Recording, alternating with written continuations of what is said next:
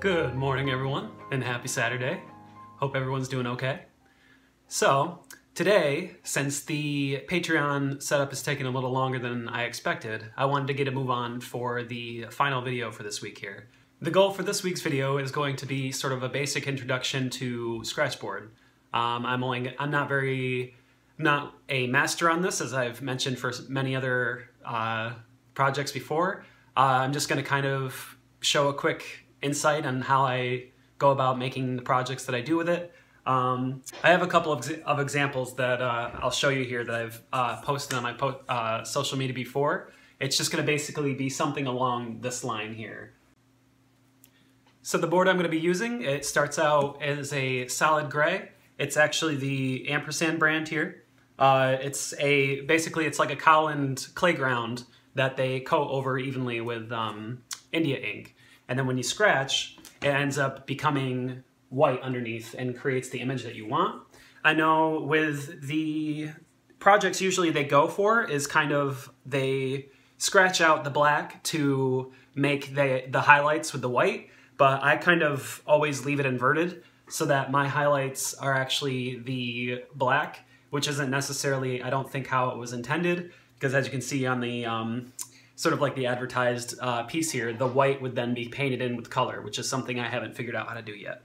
But I always like the quality of these in the sense that the lines are the fine, like you can't tell here, I'll put it up on screen. The lines are actually the finest that I've ever seen in any other sort of project.